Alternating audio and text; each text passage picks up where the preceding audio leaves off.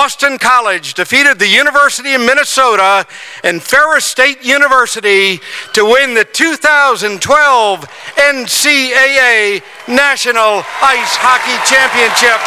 Your Boston College Eagles!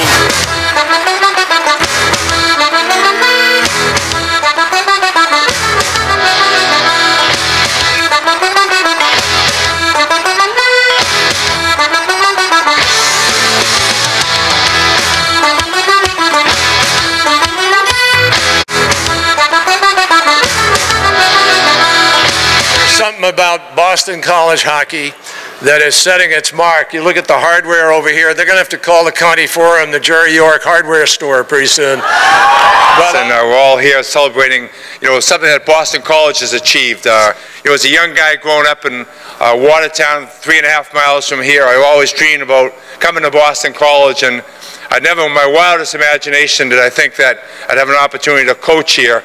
I want to thank you for a terrific day, and we're going to have many more champions here in the future. Thank you.